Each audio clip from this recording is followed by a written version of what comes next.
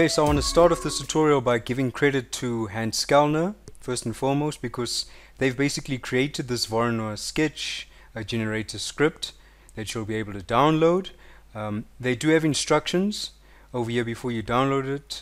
There's a help document, and you'll see I've basically provided a link in the description to this script. But there is a help document here that gives you'll see like this general usage instructions, additional information. But I thought I'll just show some support for Hans Kellner and just put together a quick video tutorial showing you how to use the script. Alright, so let's get started. Okay guys, so today we're going to do a really quick tutorial for Fusion 360.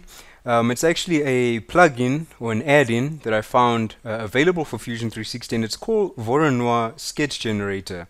So if you don't know what Voronoi is, just go ahead and Google it.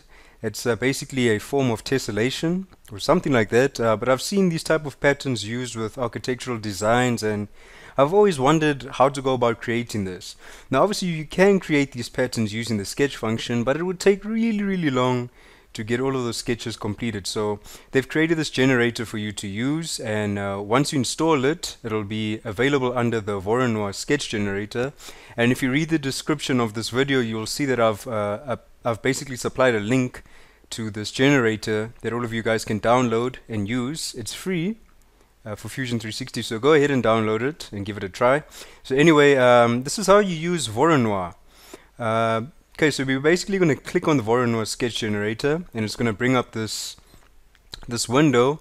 And in this window, you'll see we have different parameters that we can adjust here. So we've got edge style, which we've got curved and straight. Now I particularly really like the straight function because it gives me nice sharp edges in the sketch that's generated, and then curved obviously giving you nice curved edges.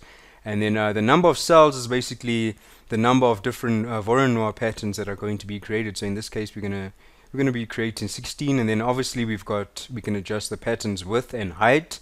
And then over here, this thing that says percentage to scale cells, you'll see, for example, okay, let's just create this. And like I said, it's a generator, so we just click on OK. It generates the sketch for us. And you saw that scale percentage was on 80. So basically that just determines the overall scale, the spacing between these patterns that are created. So if I go back in there and I put that on, let's say 100%, and I click OK, let's just hide the first sketch, you'll see now that the overall spacing between these Voronoi patterns are obviously, it's a lot more compact. So you guys can play around with that to create your own unique patterns. Right, so I'm just going to delete this. I'm going to create another Voronoi sketch. This time I'm going to make it straight, and I'll leave it on 16, pattern width 15, and we'll leave the scaling on 80. The reason I'm leaving that on 80 is so that I've got enough spacing between each sketch, and I'm going to show you exactly why I'm doing that. But before we get there, okay, so what can we exactly do with this? Like I said, this has generated a sketch. So if we select this, we can basically extrude this and create geometry out of it. You'll see there we've created a Voronoi pattern. Alright, but another way, because I've seen particular Voronoi patterns that are curved, so if we actually want to complete something like that, I'll show you how to do that quickly. So I'm going to leave this sketch here. I'm going to create a center diameter circle. Alright, center diameter circle on the bottom plane, and I'm just going to draw out a circle. Alright, okay, then I'm going to head into patch, my patch workspace, and I'm going to extrude this upwards, this edge. Make sure it's a new body. I'm going to apply some thickness to it, so I'll give it 1 millimeter thickness. Click on OK. Right, so we've got our shape over here. Now I'm just going to adjust this strategically. So I'm going to press the shortcut M for move. I'm probably going to have to rescale this. And you'll see what I'm basically doing is I'm leaving some spacing all around here, so that basically we're going to wrap this particular Voronoi pattern around this sphere that this cylinder that we've created. So I just need to adjust the overall placement a little bit better. So let me just select this top edge, go to press pull.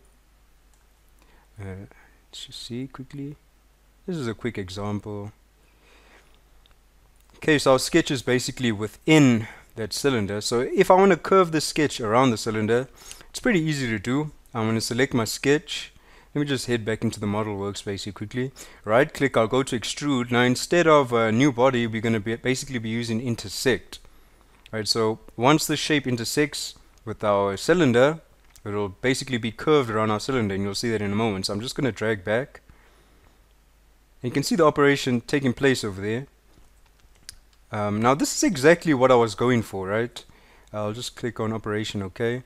I still wanted, some space in here on the side so that, my sketch is contained within that cylinder. And then I can go back here on these edges and I can fillet these edges just to make it look a little bit better. Like I say, you guys can go ahead and play around with this. Right, there we go. That's exactly what I'm talking about. I'll just hide the other sketch, the other body, because there's two bodies here.